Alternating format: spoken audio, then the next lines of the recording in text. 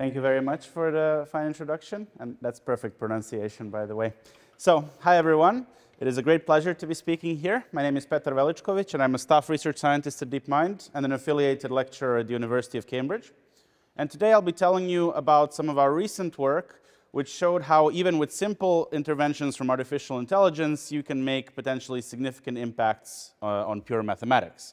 And it's joint work with all of the fantastic people written on this slide, both from DeepMind as well as our mathematical collaborators from the universities of Oxford and Sydney. So maybe just a little disclaimer before this talk begins. I've really enjoyed the talks yesterday and today so far, and I'd like to just make a note at the beginning that I'm a bit of an imposter in this room. I've done an undergrad course in quantum computing, and I've worked with QML researchers in the past, but that's as far as my QNLP skills go. I've agreed with the organizers that today I'll talk to you about some of our recent work on pure mathematics. But beyond that, I'd just like to preface this talk by mentioning that I am involved in some related pieces of research that might be quite interesting to some of you in the audience, and I'm very happy to chat about them after the talk if you're interested. So I'll just briefly survey them for the first 2 minutes of this talk. The first one you might find interesting is my work on geometric deep learning, geometricdeeplearning.com, which is actually a book I'm co-writing with Michael Bronstein, Joan Bruna, and Taco Cohen. We already have a 150-page proto book out on the archive, and we just recently signed a contract with MIT Press for a proper book release next year. And in this book, what we try to do is we use geometric principles of invariance and equivariance to basically explain all of deep learning as it is today. And it turns out that this blueprint is fairly powerful, because if you have the right choice of domain, the right choice of symmetry group over that domain, and some kind of interesting mathematical manipulations in the middle, you can rederive basically all of the popular or usual suspects like convnets, graph nets, deep sets, transformers, LSTMs, and so on, including some very useful models that live in the middle on more exotic domains like spherical CNNs, mesh CNNs, and equivariant GNNs. So it's quite powerful, and I think why it might be interesting to the audience here is that recently I think 4 influential quantum machine learning groups have more or less in parallel tried to make a quantum extension to our geometric deep learning blueprint. So there was this work from folks at Los Alamos and X. There was this work, exploiting symmetry in variational quantum machine learning. There's also this work on equivariant quantum circuits for learning on weighted graphs, and this work, which came partly from Oxford, partly from Cambridge Quantum at the time, on equivariant quantum graph circuits. So I think there's been quite a lot of concurrent interest in extending these ideas to the quantum domain, and you might find that quite of interest. The second one, which I'm currently very actively working on, I'm trying to get better at learning category theory so that I can use it to unify graph neural network architectures, which is my main area of expertise, and classical algorithmic computation, which is what initially brought me to computer science. And so far, we believe that through the use of polynomial functors, we've been able to get quite far in this pursuit. And we actually have already a preprint on the archive. Graph neural networks are dynamic programmers, which elaborate on this connection in a lot more detail. Unfortunately, I cannot dwell on these for now, but I'd be very happy to talk about either of them as we chat after this talk. Now, on to the main event. The question I want you to keep in the back of your mind during this talk is, can we discover new structure in pure mathematics with the help of machine learning? When we set out to try to answer this question, we actually reached out to several mathematicians we know and trust, and a lot of the response we got initially was super skeptical, even bordering negative. So there's no way machine learning will ever be able to help me in the pursuit of mathematics that I'm involved in. But we actually had quite a strong belief that we would be able to do that. And that's because if you really think about how mathematics is conducted nowadays, it's not just blind application of rules. In fact, very often to make a new mathematical result, one needs a kind of creative leap. There's a bit of creative imagination in there. And maybe the best example of this is Srinivasa Ramanujan, who, without any formal mathematical training, was able to come up with these fantastic conjectures and theorems that basically felt like they materialized out of thin air. So clearly, there's a bit of creativity involved in this kind of whole mathematical process. And maybe one of my personal favorites in making these kinds of leaps from observations, which relates quite a lot to what we've been able to do, is the work of Johannes Kepler. If you're not familiar with his work, he discovered the laws of planetary motion, so how all the planets in the solar system the laws governing their motion. And the way he arrived at this conclusion was basically by looking at years and years of astronomical data, like just observations of different planets and their positions. And based on that, he was able to spot a regularity in how these planets are moving. And he's famously quoted by saying he first believed he was dreaming when he came up with this regularity. So clearly, mathematics is not just blindly following rules. There's a lot of creativity, there's a lot of imagination, there's a lot of dreaming, a lot of like abstract feelings that can be steered in one way or another as we make our way to new mathematical discoveries. So this is exactly what we wanted to stimulate in our work. Like, we don't want to make an artificial intelligence system that will do all of the mathematicians' work for them. We want an artificial intelligence system that will carefully help the mathematician in critical moments of their work, that they can arrive at conclusions more easily and uncover the structure that's hidden inside complex mathematical objects. So we really want it to be a conversation rather than a replacement. And how we set out to do this, we proposed one possible blueprint in which we can leverage the capabilities of modern supervised machine learning to help certain aspects of mathematical discovery. So let's say if you're a mathematician, you might start by looking at certain objects Z, and you might hypothesize that there are two different quantities you can get from that object, X and Y, and you hypothesize they are related somehow, but there's no proof of this fact. You just believe that it might be the case, or you just might want to investigate the possibility of that being the case. So you assume there might be a function f that maps x to y. What you can do then, using computational tools or otherwise, you could generate a data set of paired x's and y's over some distribution of underlying object z. This distribution is quite important. We'll touch upon it soon in this talk. And once you have this data set, you can train a supervised machine learning model to try to predict y from x. Fairly straightforward machine learning task usually.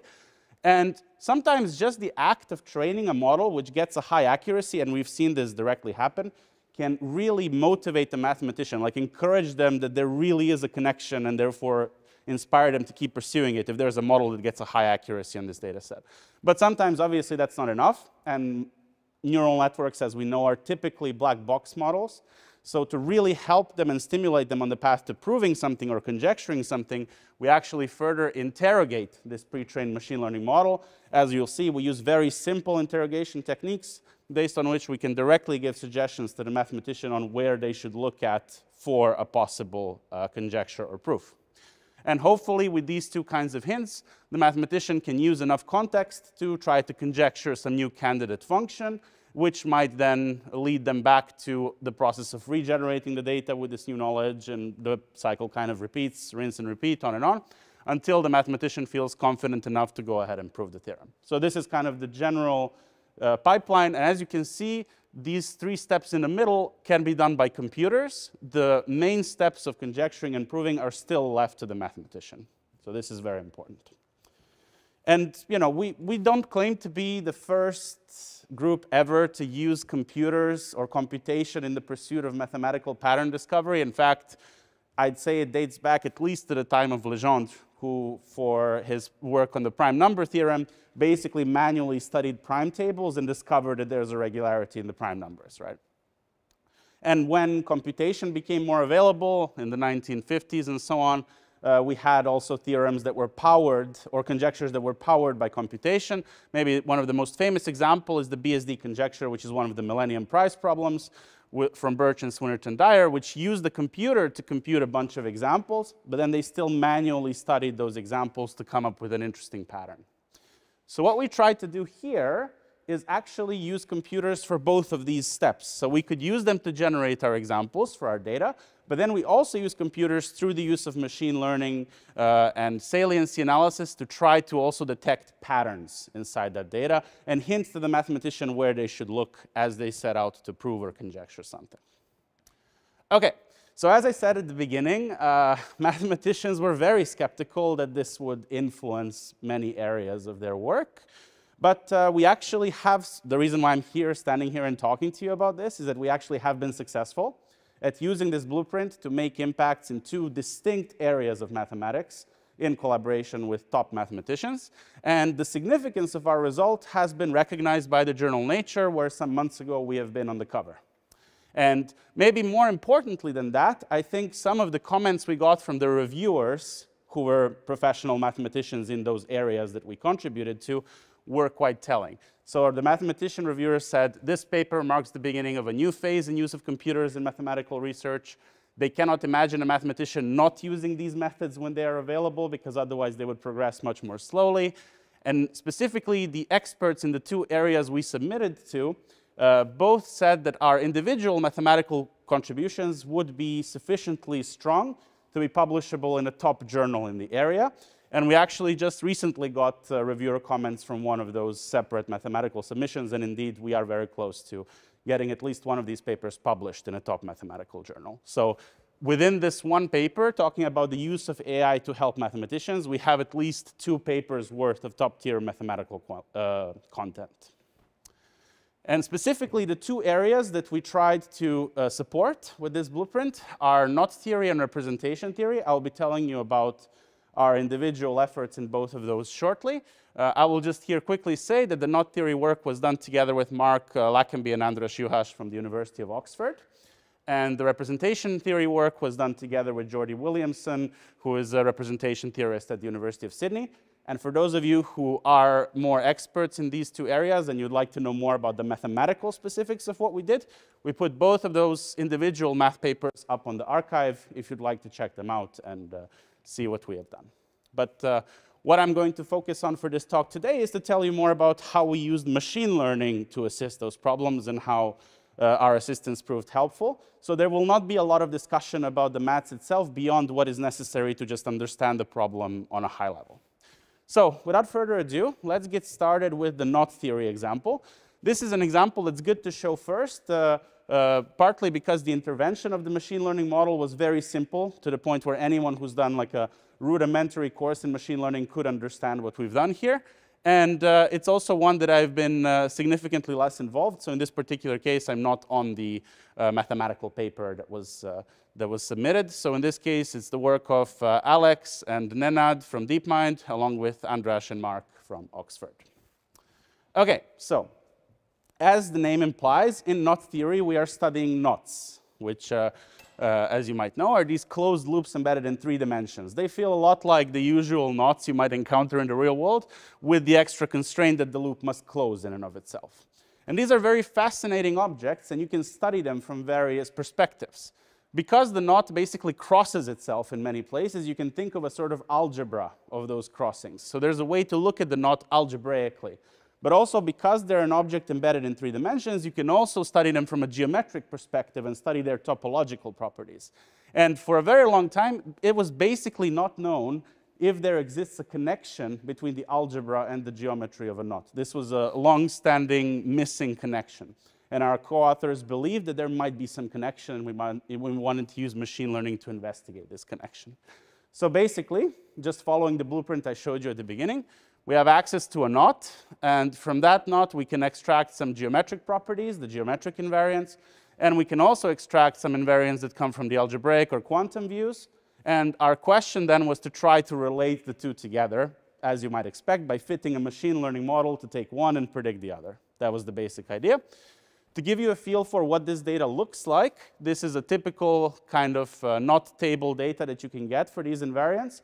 So here are just 3 example knots on the left, and the geometric invariants here and the algebraic invariants here. It is not particularly important to know what these are, especially if you're not an expert in topology. What is important is that these data come in all kinds of shapes, sizes, and formats. So you have things like real numbers, you have complex numbers, integers, and you even have polynomials, which we can represent as lists of coefficients. Okay? Now, what is the easiest kind of machine learning problem you might want to start in terms of how easy it is to optimize in a well-defined metric and so on? Well, that's usually a classification problem, right? Regression is typically a bit more tricky to do, especially if it can grow unbounded.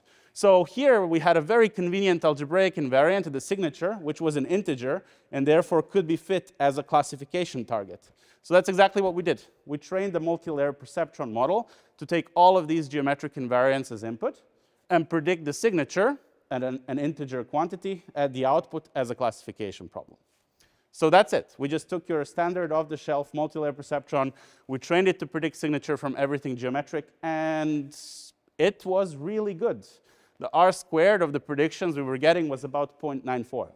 So this was very, very encouraging for our math collaborators that, hang on, there might actually be a proper connection between these two ways of looking at the knot, because we can predict the signature very well from all the geometric inputs.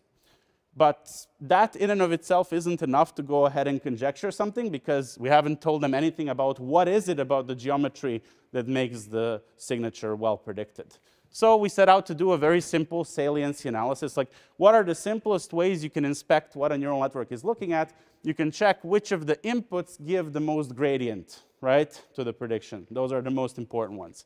And it turns out when you sort all of these geometric properties by how much gradient they give to the output prediction, you get something that's very telling at the very beginning, right? There's this group of 3 geometric properties, the meridional and the longitudinal translation, that seem to be so much more important than everything else, okay? So what did we do? We took this plot, we came to Mark and Andras, and we told them, hey, these 3 properties are likely to be very, very important for your connection, right? And what they did then is they thought about it for a second, and they realized that you can define a quantity using these 2 translations, which they call the natural slope, which was obscure enough not to ever be put in an actual knot table software, but it proved a very interesting nonlinear combination of these 2 properties. And from this slope, like if you just plot the slope versus the signature, you get something very, very telling, right? Like it doesn't take an advanced degree in mathematics to see what's going on here. You just look at the axis of the 2 things, and you can basically tell that there's a relationship between 2 times the signature and the slope, right? So that's probably what our conjecture is going to look like. And now the only thing left to do is to bound how much can you deviate from this linear fit. So after some studying on the knots that we had in our data set, our collaborators were able to come up with the first version of the signature slope conjecture. So 2 times the signature minus the slope is a very accurate approximation up to the square root of the knots volume. Okay, so that was the first assumption. It worked for all the knots we had in our initial data set. However, well, as you might expect, the distribution matters, and if you just generate knots at random, you're likely to miss the knots that are very interesting for what might break this theory. And in fact, it turns out that when we really tried to break this theory by generating super twisted braided knots, we could actually come up with a counterexample that completely breaks this initial estimate. Like it wasn't possible to make it work with simple fixing. Okay, so this meant we hit a bit of a wall, but what we thought really what this means is that maybe we use just 2 quantities from the input. Maybe there are more quantities that are important, just a bit less important. So they might feature in this error term, for example. So we went back to our plot that we had before, and what you can notice is when you take these 3 quantities away and you look at everything else, they're not that important, but these 3 quantities then stand out as being significantly more important than everything else. So the short geodesic distance, the injectivity radius, and the cusp volume. So we gave these 3 quantities to the mathematicians, saying one of these 3 might probably be enough to patch your conjecture. And actually, when they took that information and they studied the geometric properties a bit more, they were able to come up with a patched formula where the injectivity radius features in the error term. And this, they were actually able to prove. So this is a theorem that we have now proven. And just in case you were thinking we got lucky with the injectivity radius, they were subsequently also able to prove theorems with one of the other quantities we told them were important too. So they were able to make a deep connection for the first time from the geometric structure of the knot, its slope, volume, and injectivity radius, to an algebraic quantity, which is the signature. And this, if you look at the cover of our Nature paper, this formula, this theorem is highlighted in like white lights and kind of showcased on the intersection between machine and graph paper. Okay, so this hopefully gives you an idea how even with simple interventions, we're able to make measurable, interesting progress in pure mathematics. But now I want to tell you more about the second project on representation theory, which has much more complicated objects than just simple flat observations you'd feed into an MLP. And also, it's a project where I was substantially more involved. I was actually the lead of the modeling in this particular case because it relied on graph neural networks, which is my expertise. So together with Charles Blundell, Lars Boosing, and Alex Davies on the DeepMind side, and Jordi Williamson from the University of Sydney, we set out to try to settle the combinatorial invariance conjecture, which is one of the longest standing unsolved problems in representation theory. Okay. Now, obviously, because I have to introduce the problem in a way in the time constraints that I have, I won't be able to tell you everything that happened throughout development, and I'll kind of streamline the theory that's necessary to understand what was going on. But one thing that's important to note in terms of what the interaction looked like, we from DeepMind really didn't know anything about representation theory, and Jordi did not know much about machine learning. So a lot of our initial encounters were just 2-hour deep dives and lectures so that we could all get on the same page and understand our terms in a way that's commonly acceptable. So that's how it went, that's how it was at the beginning, and most of the machine learning we've done in the middle was very helpful to derive the final results. So I'll show you some machine learning results here. What's important to note is they're greatly not cherry-picked. Like basically, I'll show you all the experiments that we needed to do on our path to making this result possible. So this is just a few snapshots from just the amazing amount of effort Jordi put in to explain to us what these different objects are, the different algorithms you can do over them, and also defining a lot of terms in a way that for us will be more acceptable. So that was just to show you how that initial stage went. Now I'm ready to actually dive into the theory and tell you about the problem we're trying to solve. So we're studying symmetry groups, should be probably familiar to most of you here. They're groups of transformations that leave the underlying object unchanged. And specifically, what I want you to focus on throughout this part of the talk is permutation groups. So permuting a collection of objects changes the way you see it, but it doesn't change the underlying parts of that object. So you have A, B, C, D, E, you permute those objects in some way, that's still the same set, they just look different to you.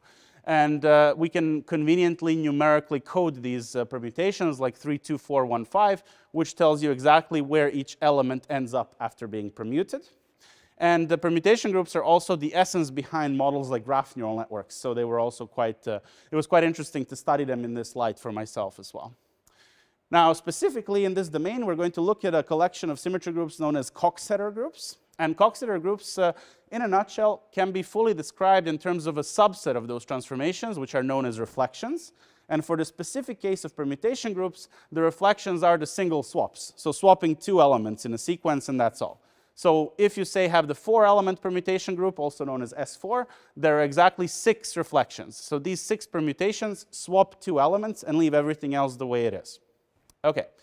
Now, additionally, a group can have a set of generators, or in this case known as simple reflections, which are just a collection of these symmetries from which you can recover the entire group by composing. And this is actually a foundation behind many sorting algorithms. For permutation groups, you can generate the whole group by just swapping adjacent elements. So 2, 1, 3, 4, 1, 3, 2, 4, and 1, 2, 4, 3. Transformations that swap just adjacent elements. You can arrange the sequence in any way by just composing those. And we call those simple reflections for the permutation group. Okay. Now when I have introduced all of these parts, I can talk to you about how we can represent these Coxeter groups as directed graphs. That will be one of the key objects we're going to be studying. So what we do is we think of each permutation as a node in a graph, which we will later be known as labeled Bruja graph. And okay, we have nodes, the permutations, and we want to draw edges between them. So we draw an edge between 2 permutations if you can get from one to the other by performing a reflection, so by performing a swap of 2 elements. But okay, this graph is still undirected, because if I can go from A to B, I can also go from B to A by performing that same swap again.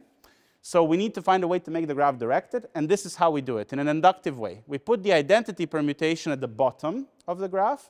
We put all the permutations reachable from the identity by a simple reflection, so adjacent swaps, on the first level, and then we proceed inductively by using these simple reflections. And this gives us a height for every single node, and we can orient all the edges to point to the higher node. Okay? So this now gives us what we know as the labeled Bruja graph, and here's one example of what it looks like for the 4-element permutation group. So you see here 1, 2, 3, 4 at the bottom. You see the 3 adjacent swaps from there on the first level, and then so on the second level, and so on. You have solid edges, which correspond to these simple swaps, and you also have dashed edges, which correspond to non-simple swaps that allow you to jump further levels in this graph. Okay? So this is the first main object that we will be studying in this particular case. And now let's introduce the main star of the event, the combinatorial invariance conjecture. We'll start by taking any 2 elements in a Coxeter group, so any 2 permutations in the permutation group, or the 2 nodes in the graph I just defined. we can define two objects from these two permutations. The first one, called the Bruja interval, is you take that graph I just showed you, you look at all the paths from one permutation to another, and you drop all of this nice labeling information. So you no longer know which node corresponds to which permutation, you don't know which edge is dashed or solid, and these kinds of things, right? You just have the isomorphism class of that graph, that's all. Okay? And then you can also define a Kazhdan-Lushtik polynomial, which conversely is a bit easier to work with, but much harder to properly define. So I won't say much other than it's a polynomial with integer coefficients. Okay? And one important thing to note here is that this Bruja interval, as I said, is unlabeled. So we don't know which node or edge corresponds to what. We just have the graph structure. And it's been a long-standing 50-year-old conjecture by Lushtig and Dyer that these two objects, the graph and the polynomial, are fundamentally related. That is, that you can compute the polynomial from the graph. Okay? And this is the combinatorial invariance conjecture. For 50 years, it stood basically without any really serious attack. And if you give me a moment, I'd like to show you why I believe this conjecture withstood attack for so long. So we want to find maps from these graph structures to polynomials with integer coefficients. That's the main problem. And the reason why it's so hard is because patterns in the polynomial emerge quite late by the time these graphs are really big. So here in the 4-element permutation group I showed you before, all of the polynomials for all the subgraphs are 1, except for this one called the crown. For the crown, you get 1 plus q. So this is the simplest possible example for which a q appears. And already the structure is a little bit complicated. Now you might be asking, of course, this polynomial can go to any power of q. So how complicated does this graph get before I get a q squared? It gets this complicated. This is the smallest graph for which there's a q squared in the polynomial, right? And as Jordi dutifully remarks here, this is one of the easiest examples. But already at this point, it's a bit tricky for a mathematician to look at this and say anything about what's the structure inside these things, right? So this is, in my opinion, the reason why there hasn't been a lot of progress. We didn't have tools to gaze into these graphs and tell you what are the things that are most important, because they get so complicated before the polynomial gets even mildly complicated. Okay? So we want to train a machine learning model to predict the polynomial coefficients from this graph. So there's this graph structure. Once again, all the data has been dropped. You just have the graph structure, nothing else. And the polynomial coefficients as the prediction target. Because they're integers, we can do classification problem once again. And just to show you, this is one of the simplest examples where you have q and q squared at the same time. I'm not even going to bother showing you a q cubed example. Like, this is already way too tricky.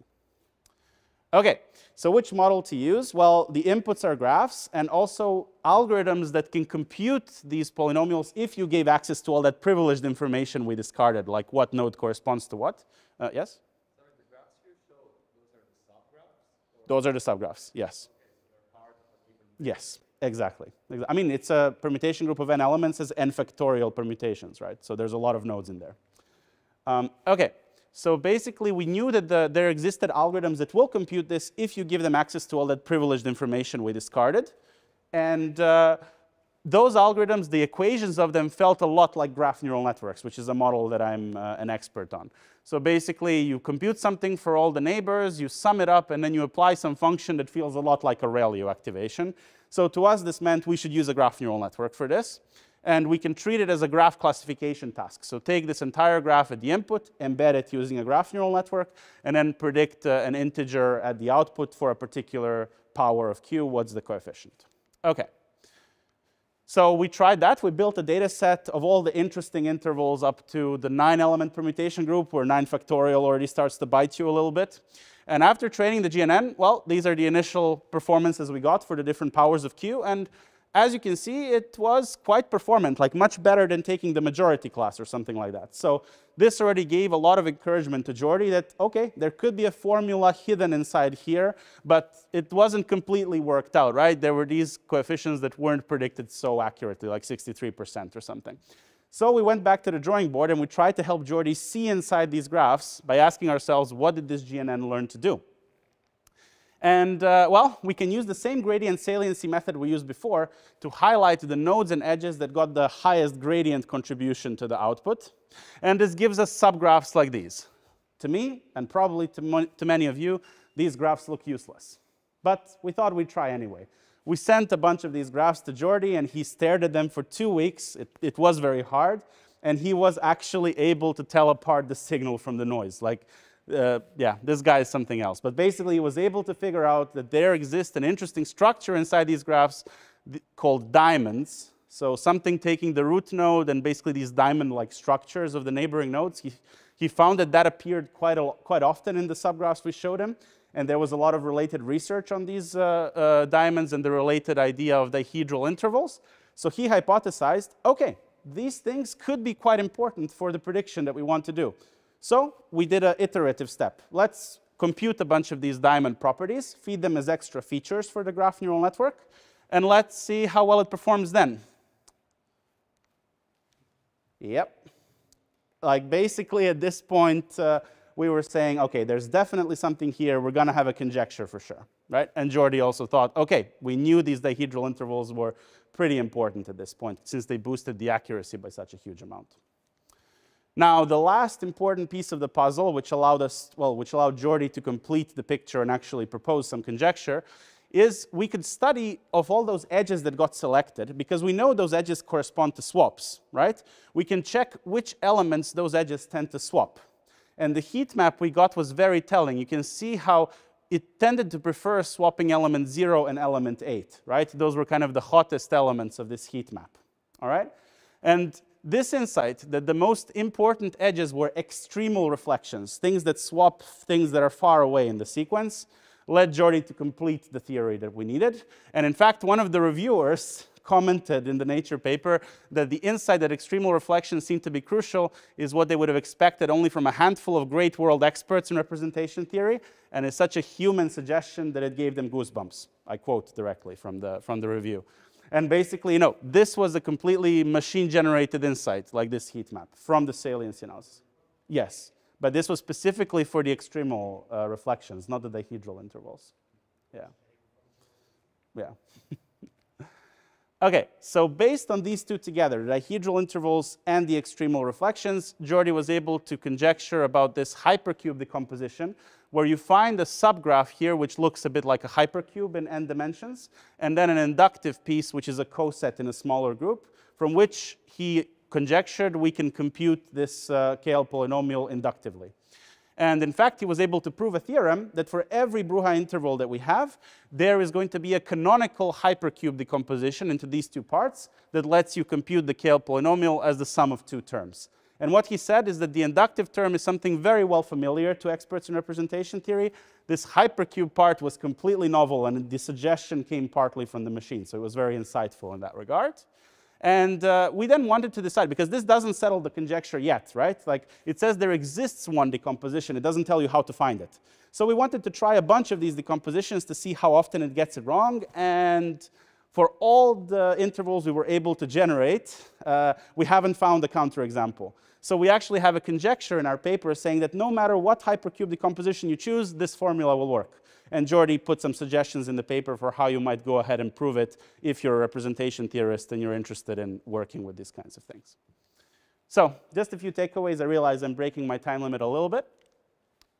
So what I think are the key observations in this work is that I think even simple machine learning interventions, train an MLP, take the saliency of the inputs, can have a large impact in mathematics. And mathematicians are not just theorem provers. They take this kind of insight from the model and they can use it in creative ways. And the method seems particularly appropriate when you want to do this kind of relating of x to y, and you can generate a reasonably large data set of structures, especially if those structures get too complicated before the mathematician can really observe what's going on. And which areas would we need to improve of machine learning, or maybe even quantum machine learning, to make even more usability of this method? We used very simple explainability techniques and got very lucky. I think to really make this accessible to all of mathematicians, we need to really work on our explainability methods. And further, because mathematical objects can get more complicated in graphs, they can have funky topological structures and symmetry groups, we should work more on geometric deep learning and try to build models that are more suited for those architectures. And lastly, because of the effect of these simple interventions, Many of you are mathematicians. Many of you might know good mathematicians. Just reach out to a mathematician near you and try to see how you can help them with the problems that they're facing. We put all of our source code open on GitHub, and you can reproduce all of our experiments for both representation theory and knot theory without requiring any GPU farm. You just need one GPU to reproduce everything. And lastly, the account I gave today is the account of a machine learning scientist. But obviously, we worked for mathematicians, and it's insightful to know how it felt for them. Jordy Williamson wrote this fantastic piece for The Conversation where he told about how it felt from the mathematician's point of view. And I think there's a lot of insight there that can be interesting even if you don't want to know just about the mathematician's point of view. So I highly recommend reading this particular piece. And that was my last slide. Thank you so much. I hope you found it interesting. And I'd like to thank all my collaborators once again and for inviting me to this event.